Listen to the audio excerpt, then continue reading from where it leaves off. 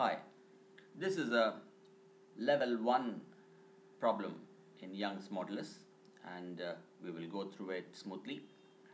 There is a wire whose length is given, its area of cross section is given, it's hung from the roof, so to speak. At the bottom end, a mass is hanging, the mass is 5 kg, and it elongates the wire by pulling on it. The G value is given, Young's modulus is given. We have to find the tensile elongation of the wire. A 3D model looks like this. We have the steel wire that's hanging from that green support. On the right we have the weights in blue color, and we will take a mass of 5 kg and hang it on the wire. In a 2D sketch it will look as given here. The initial length of the wire is capital L, which is shown there. On the left we hang the 5 kg mass. The weight acts downwards, and on the right hand side we can see that the weight due to the 5 kg mass elongates the wire.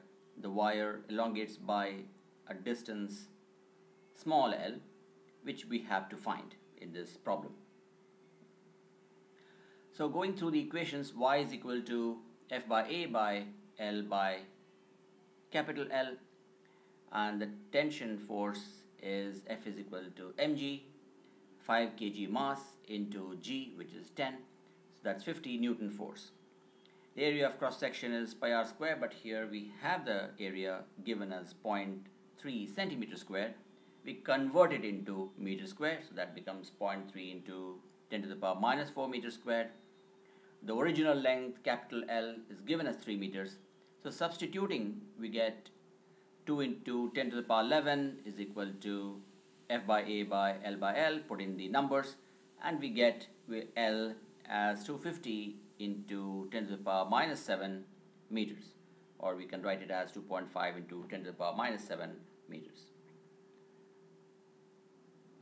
I hope this was useful for you. Thank you, and do feel free to log in to the website physicsmodels.in. Bye bye.